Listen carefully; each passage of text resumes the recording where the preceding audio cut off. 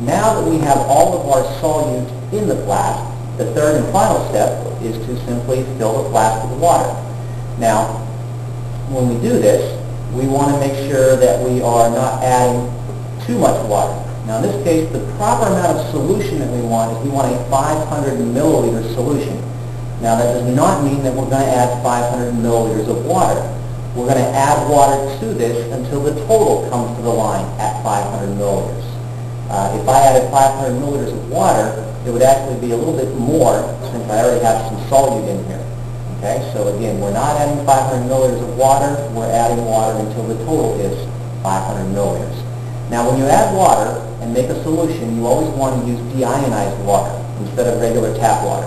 Regular tap water has a lot of impurities in it, such as chlorine ions and calcium and magnesium ions, and we don't want those in our sample. And so we're going to add the deionized water to it. So we're going to take some deionized water,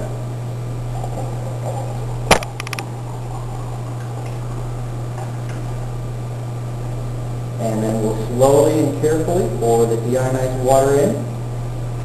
Now I like to get this about half filled.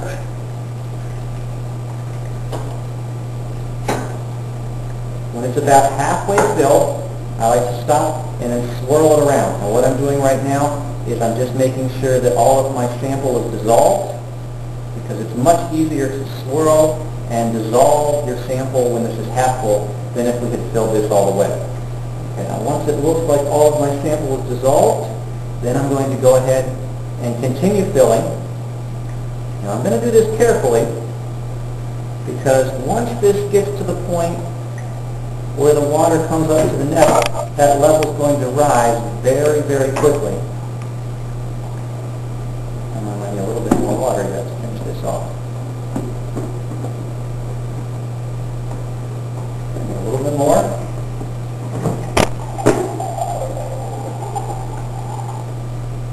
Okay.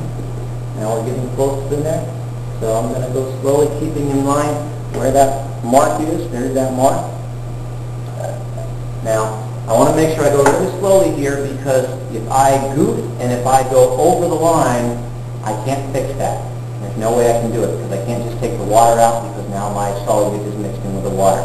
So I'm real careful to stop well before I get to the line, and then for my last part, to get up to the line, I'm just going to take an eyedropper and some more DI water, and I'm going to drop this in, making sure that I do not go over the line. And once I've done that, I can simply put my cap on and swirl it up, and then I'll have my proper solution.